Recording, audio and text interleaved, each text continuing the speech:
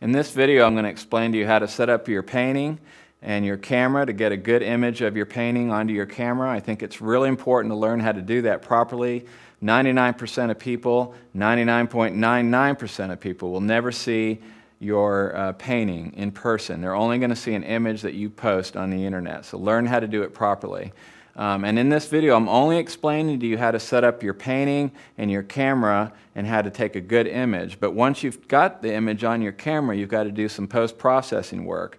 And that just means, once you offload it onto the computer and process it with some software, you can really ruin your image. Or even by not doing things, your camera can automatically do things and ruin your image. So it's real important to do that properly.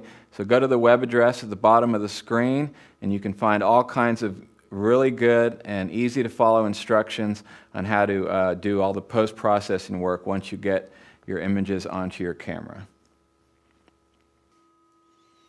So I'm going to show you how to photograph your painting after it's finished and varnished.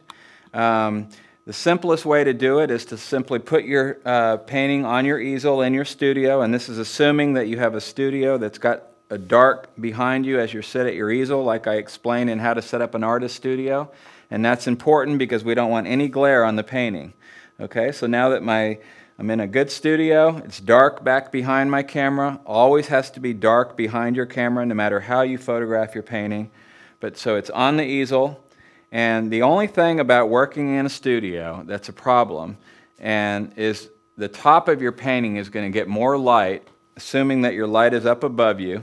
The top of your painting is going to get more light than the bottom, simply because it's closer to the light. And that's not as apparent when you're sitting here looking at it in person, but once you take your photograph and you bring it into Photoshop or look at it on your computer, it can be very obvious if your painting's big. This painting is small enough that I can photograph it in my studio without any trouble, but if I had a large painting, say taller than 25 or 30 inches, then it really starts to become a problem where you have way more light at the top than you do at the bottom. So if your painting's larger than, say, 20 inches tall, then I would do it the second way, which I'm going to show you, which is to take it outdoors and shoot it in direct sunlight. But let me go ahead and show you how to shoot it in a studio, and this is assuming that your painting is not too big. I've got it on my easel. I'm actually wearing a dark shirt so I don't put a bunch of glare into the painting. The next thing is I've got a camera that's a manual camera. It doesn't matter. It doesn't have to be a super expensive camera. It could even be a small little camera. This is a DSLR camera, which is more expensive. But the main thing is that you need to be able to set your camera manually. And what I mean is if your camera can only be set to automatic, then if your painting is dark, especially like this one, then it's going to always be overexposed. And so in order to set the exposure right and not to overexpose your painting, you've got to use a manual camera, no matter what you do. And that's the biggest problem with trying to use a cell phone. Even though a cell phone may have a high resolution ability to shoot really big pictures, the problem is a lot of cell phones you can't adjust the exposure manually, and so everything gets overexposed and you can't do anything about it. So I've got a manual camera. I've put it on my tripod and I've gone up to my painting and measured right in the middle of the painting and then come over to my tripod, and it should be at the same height. My painting is perfectly vertical. It's not leaning backwards or forwards. It's straight up and down. And then so as long as I go put my hand right about in the middle, and if my lens is at the same height, which it is, then I know my painting is going to be square. So the next thing is I don't want to shoot it from over here, and I don't want to shoot it from way over here. So I'm right in the middle, same height, painting square, I'm ready to go. The next obvious thing is to not crop your painting, to shoot it just a little beyond the edges so that you're getting the entire painting. Don't crop in when you're taking your picture. So my camera's in position. I'm going to always shoot raw if I have that ability, and if I don't have the ability to shoot raw, then I'm going to shoot the highest JPEG, the largest JPEG setting that I can set my camera to. Okay, so once I've got it and it's set to raw, I'm ready to take pictures.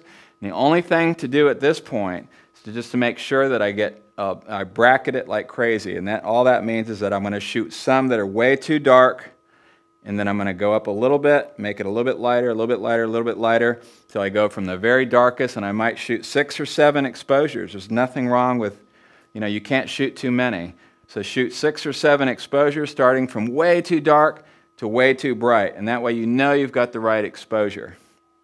So that's pretty much it for how to photograph your painting in your studio with a tripod.